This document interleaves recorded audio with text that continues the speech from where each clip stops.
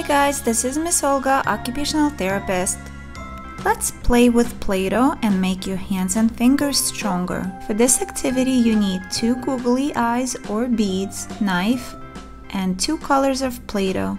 I'm going to use yellow and purple to make an awesome octopus.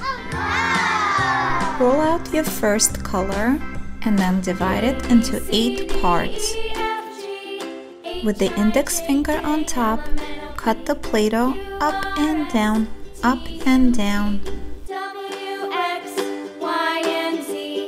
Now I know my ABCs. Take each piece one at a time and roll it to make 8 tentacles. A, B, C, D, E, Challenge yourself by using both hands. J, K, L, M, N, O, P, Q, R, S, T, U, V. Pick up the other color and make it a shape of an oval for octopus's body.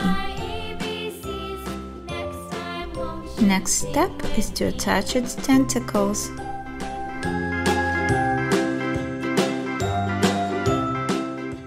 Use 2 pointer fingers and make them flat. Pinch to make them pointy.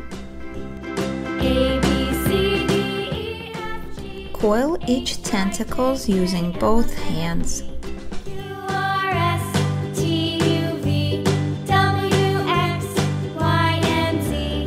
Now I know my ABCs. Next, pinch a tiny piece of Play-Doh, roll it between the thumb and index finger, flatten it out and put it on top of the tentacle to make it into a suction cup.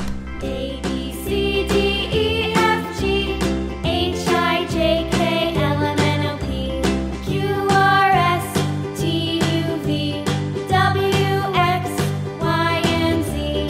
Now I know my Next, let's make its mouth. next Try to use only your fingers when rolling. Place 2 googly eyes or 2 beads to show its eyes.